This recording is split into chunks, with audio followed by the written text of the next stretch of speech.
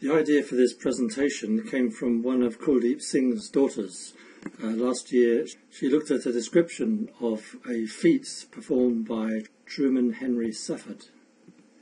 He was a 10-year-old at the time. He was born in 1836, and he was asked to multiply in your head these two numbers. And there's a picture of him, because he flew around the room like a top, pulled his pantaloons over the top of his boots, bit his hand, rolled his eyes in their sockets, sometimes smiling and talking, and then seeming to be in an agony, until in not more than 1 minute said he this. So Kuldeep's daughter was curious about how he did it, and Kuldeep passed on the message to me. And I realised that I had never checked this. I didn't know how he did it, and I have never checked that it's correct. So I looked at a way of using Vedic maths to multiply these two numbers. So how did he do it, and is the answer correct? We can't really say how he did it. We don't know what went on in his head. It's not a possible question to answer, but we are going to work it out. So we'll come back to that in a few minutes. Well, patterns are very important, especially in mathematics. For one thing, they're very appealing. So if you see a pattern somewhere, it makes it easy. It makes it easy to remember, and it also suggests there's some cause or law. So we'll have a little fun here looking at some patterns in mathematics. And maybe the most obvious one is the 9 times table, because here you've got the 9, 8, 7, 6 on the right here, decreasing 1 each time, so by 1 less than the one before. And in the tens column you've got the digits increasing by 1 more each time, so by 1 more than the one before. And so you can have a lot of fun with that in classes. You can ask how this can be extended and what happens down here, something a bit strange, because after 0 we go back to 9 and so on. Also, of course, we've got this beautiful vertically and crosswise multiplication pattern, which enables us to multiply any two numbers together in one line, from left to right or right to left. So if we wanted to multiply 21 by 23, for example, we would first of all multiply on the left here, the tens. 2 times 2 is 4. And then we multiply crosswise, the 1 times the 2 and the 2 times the 3. So this way we get 2, this way we get 2 3s are 6, and we add those up. 2 and 6 is 8, and that goes in the middle there. And then to complete the pattern we multiply on the right. 1 times 3 is 3. And in fact this is reversible, so given the 483 and the 23 you could deduce what the missing number was, and that is in fact division.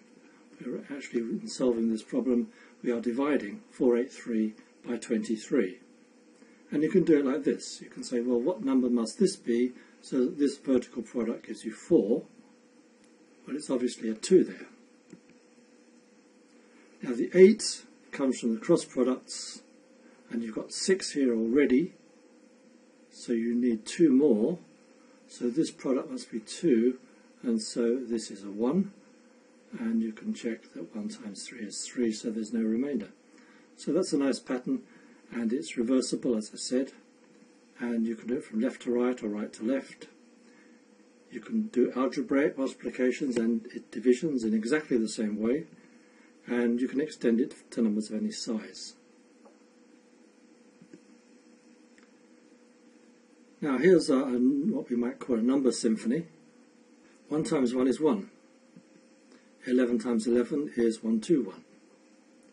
111 times 111 is 12321. Obviously there's a pattern here which will enable you to extend it as far as you like. So once you've seen the pattern, you can continue.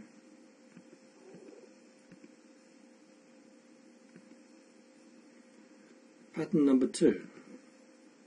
1 times 9 plus 2 equals 11. 12 times 9 plus 3 equals 111. Well, already we can see there's a pattern developing here, and you might be able to maybe predict the next one. There it is.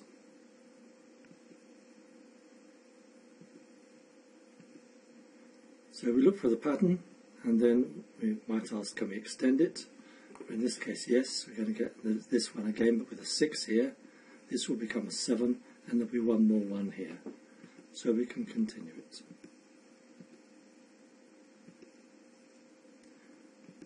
Symphony number 3, 1 times 8 plus 1 equals 9. 12 times 8 plus 2 equals 98. And again here, we've got a pattern developing. Can you see the pattern? Can you extend it? Can you explain it? This is a lovely way of teaching children through patterns. Here's another one.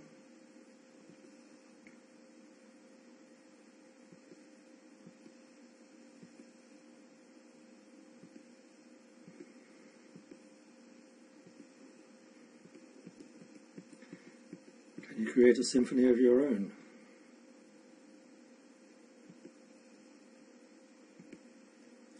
Well, here's a different kind of symphony pattern. You look here, you'll see that you've got a fraction equal to 2, so the top number must be double the bottom number. But what's happened here is you've got all the digits from 1 to 9. 1, 2, 3, 4, 5, 6, 7, 8, 9. Can we do that with other numbers? For example, 3. Yes. And 4, 5, 6, 7, 8, 9. All using the digits 1 to 9. Symphony number 6. Square numbers. 3 squared plus 4 squared equals 5 squared. Here we've got 3 square numbers equal to 2 square numbers. You can see how they continue. 10, 11, 12, 13, 14. Is it possible to predict the next line? Interesting problem. Symphony number 7, we've got 1 squared equals 1 cubed. 1 plus 2 squared is 1 cubed plus 2 cubed. 1 plus 2 plus 3 squared is 1 cubed plus 2 cubed plus 3 cubed.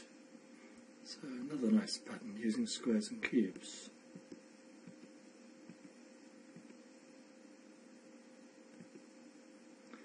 I got these from this website, Kevin Carmody's website, and there are some other symphonies and things there as well. It's a really nice website.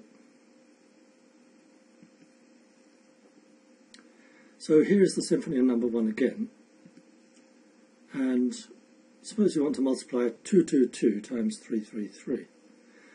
I remember I did actually give this problem to a young lad I was tutoring. He had broken his leg, falling through a roof, playing in a derelict building, and I was asked to go and sort of tutor him in all his subjects. We did quite a lot of maths, and at one point he sort of realised that I tended to do calculations mentally, and he started to do the same thing. So I thought, well, I'll show him some vertically and crosswise multiplication. And he quickly picked it up. He could multiply two-figure numbers pretty quickly. And then I said, do you want to take it further and multiply it to 3-figure numbers? So he said yes. And so I gave him these 2 numbers. I taught him how to do it, explained it and everything. And then I gave him these 2 numbers, 222 times 333. And after quite a long while, he gave me the answer, which was correct. And he was truly amazed and delighted when he realised, when I told him that it was correct. It was quite an experience. Anyway, we're going to do this here using our symphony.